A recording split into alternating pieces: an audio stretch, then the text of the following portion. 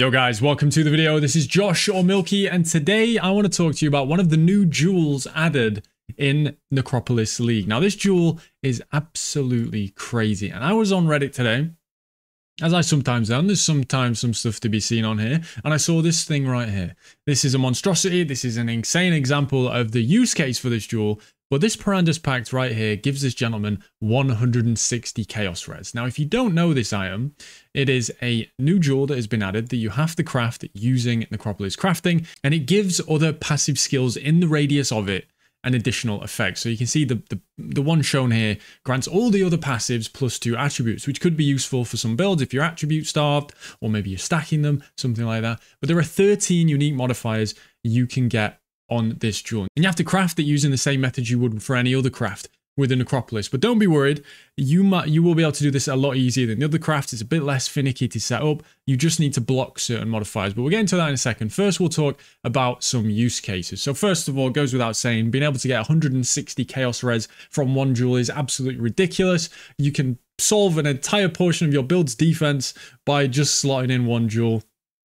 If you're a bow character, this looks pretty good to me. Now, this is a competitive jewel slot, of course. This is normally where you want to put maybe a timeless jewel or something like that, but I'm sure you can make do and dry your eyes with your new 160 Chaos Res. But there are other examples too. My friend Void, who is a member of the Maxroll team, has made a General's Cry champion, and he's given me permission here to share his setup for his jewel. So he's got a Perandus Pact here, and he's given his passives physical damage, and he's combined it with another jewel, the Unnatural Instinct. Now what this does is any allocated small passives grant nothing, but it grants all the bonuses of any unallocated passives. So this new jewel will apply the +4 Chaos Res, or in this instance, the +6 physical damage to all of these nodes here, these area of effect nodes, this mana regen node, all these nodes you see right here will gain that additional effect. And then the Unnatural Instinct is going to gobble them all up, and you're going to get all that additional physical damage. So that's amazing. Obviously, 228% physical damage from one jewel is a yes from me. Of course, on almost any build,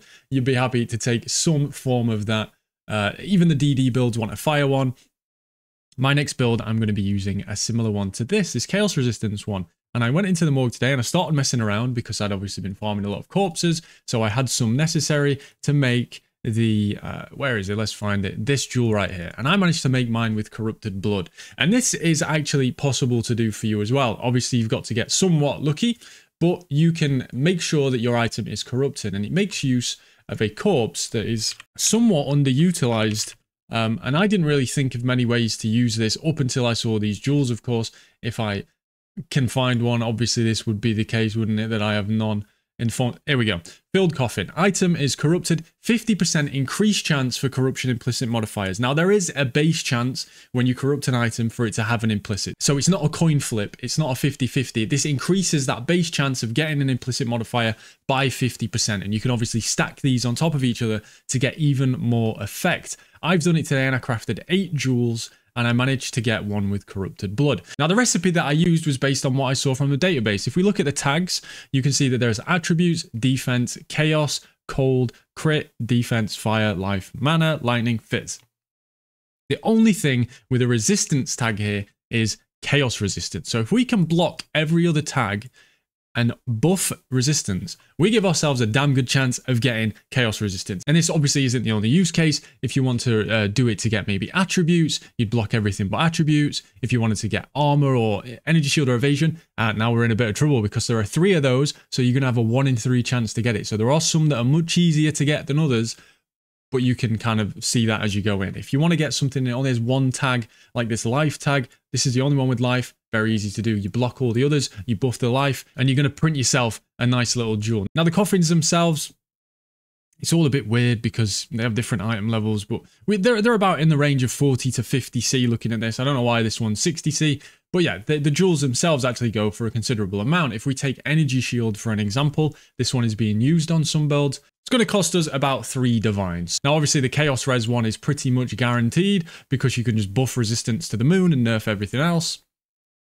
And then, for whatever reason, this one is even more expensive. You can see 4 divines, and this one's much more achievable and easy to make. Now, these people didn't corrupt it, so I don't know if people know about this, but you can absolutely use that corruption technology that I spoke about to do so. Now, I will make a pseudos link. For some reason, for me right now, this is down, so do check the description. But essentially what I did was I used this combination of corpses in the bottom left here. You do not have to do this, all right? 5 additional crafts, 4 adjacents, 6 columns, and 6 rows means you will make 4 jewels. These all have to be the same type, these 9 here. That is because the adjacent squares only buff the nodes that they say they buff. So it'll say 40% increased effect of beast corpses adjacent to this corpse. So anything next to this that you want to gain the effect, column doesn't matter because it doesn't get it, has to be a beast.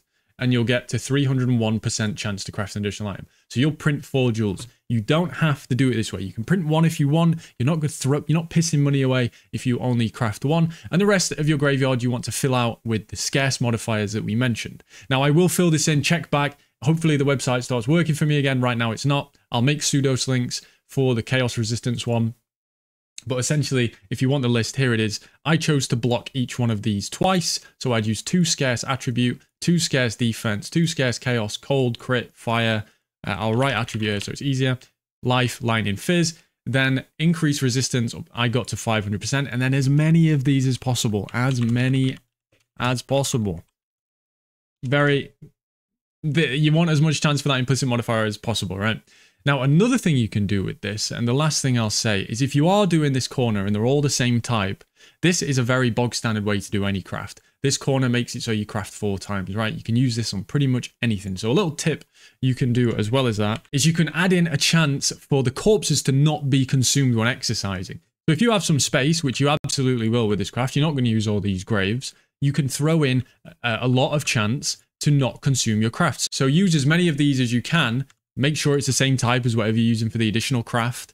And then you have a chance to not consume these very, very strong, expensive crafts and use them again in the future. Because you can just stick this corner that I've got set up here in basically any craft and always run your graveyard 3 times. Obviously, you lose a lot of slots.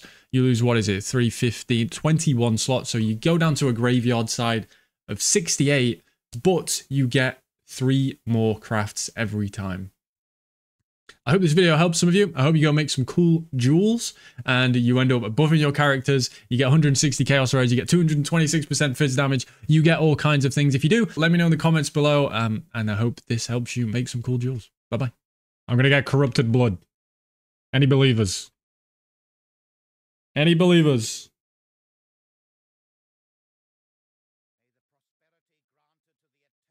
Don't harm me, all right?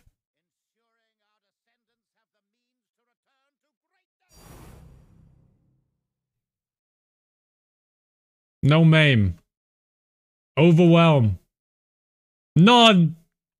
Oh, shit! I got it, bro! Yo!